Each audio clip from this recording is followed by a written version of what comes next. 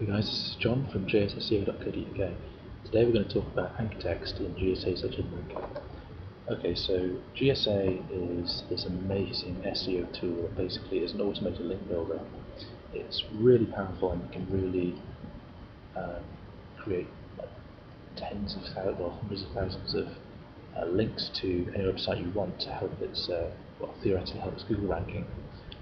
And you can do it with all kinds of link types, so you can make comment links, wiki profile links, article directory links, and that kind of thing. And also you can do with anchor text, and it's actually really customizable in what kind of anchor text you use. So and that's the kind of point that we're going to talk about today. So when it comes to anchor text, if you're using GSA, while it is a fantastic product, there is one risk with all kinds of automated link building software. So not singling out GSA in any way, shape or form, just saying that in any kind of automated link building software, you can, if you don't do the parameters right, then you can severely set off the spam alerts in HQ. For example, if you set it off to do 1,000 comment links alone with the same anchor text, you're going to get slapped and you're going to lose rankings. So while even if you're doing all the right things with regards to link types, so you're doing all the link types I just described in like a real kind of variety of link types, if you've got the same anchor text, you're really still going to get slapped. So that's kind of because in the last year or two, Google's search algorithm has been updated to mainly look at anchor text. So it's quite funny because with these algorithm updates, the only sites that were affected by the Google algorithm updates in the rankings were SEO sites. So people who'd had help from SEOs or SEOs themselves had built their websites and built links using methods that worked before these updates, they lost rankings and got penalised. And the key thing that Google's algorithms went after were the variety in the anchor text. So if you had in your anchor text profile basically like 100% from the same keyword, so say if you're a bicycle repair shop and you've got a website and you want to rank for bicycle repair shop in London, which is obviously a really valuable term, and you do all of the links you build, the anchor text, best bicycle repair shop London, then you're going to see a real penalty on your website. So you really need to vary your anchor text in a real natural way. And what do I mean by natural way? What I mean by a natural anchor text profile is the kind of anchor text that you're going to see following normal human behavior. So with any kind of website, you're really not going to see people link to the website using a specific term only, like best bicycle repair shop or bicycle repair shop London. It's just not a natural thing to do. You're not going to get 10,000 people all putting in the same anchor text and the links that connect to a website. What you're going to see mainly the URL and brand name. So for example, if we're talking about John Smith bicycle repair shop in London, then they're going to want to see anchor text which is reflective of that. So they want to see anchor text such as John Smith bicycle repair or something like that. But mostly what you want to really have in your anchor text profile, and this might seem quite a lot to some people, but this is what I personally have seen success with, is 60% generic phrases. So this includes click here, more information here, this website, and that sort of thing. So the kind of phrases that people naturally put in when they're building a link to a website, because you're just not going to see people putting in these unnatural keywords for anchor text.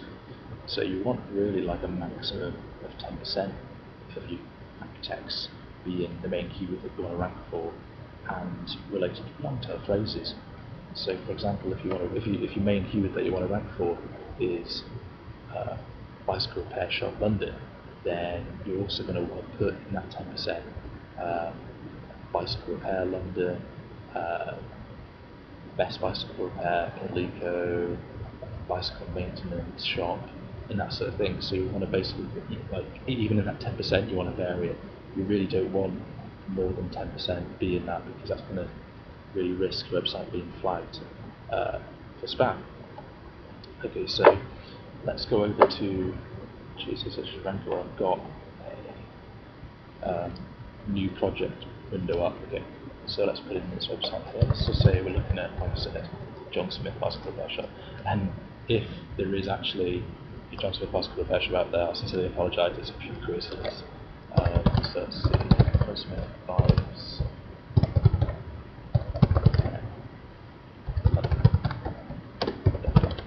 So that's the website. Keywords. Now these are the keywords that GSA uses to search for websites to post to. So that's probably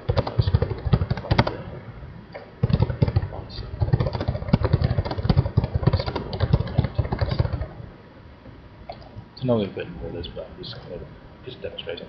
So anchor text, say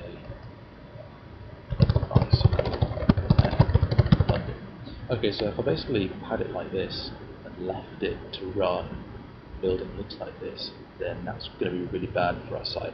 It's going to make us lose rankings. It's going to make us look quite swag to Google. So what we want to do is, right here, we want to put in some other terms that are related to that. So best buys. Sorry, fell over. Nothing's wrong there. Let's want to prepare London. Shop.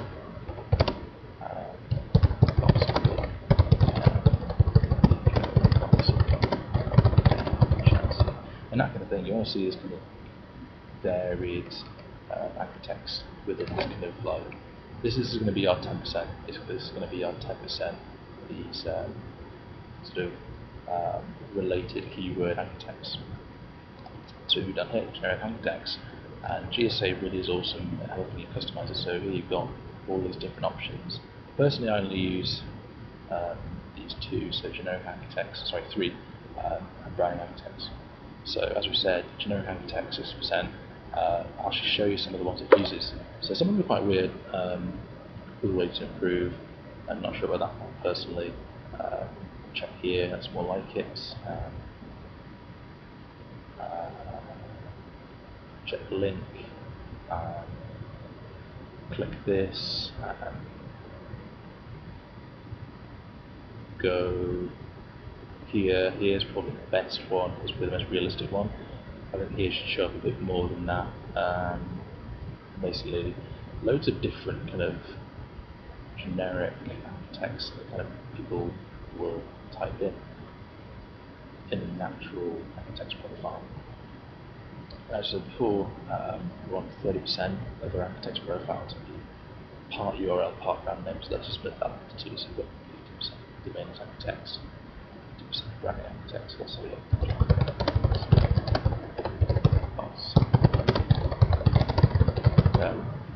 And it's really simple as that, to be honest.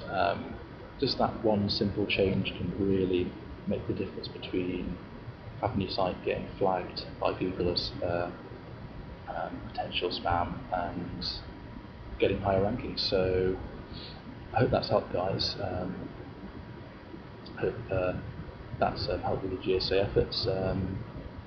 Thanks for watching my first ever video. Make sure to subscribe to the channel, and I'll see you in the next video. Alright, bye.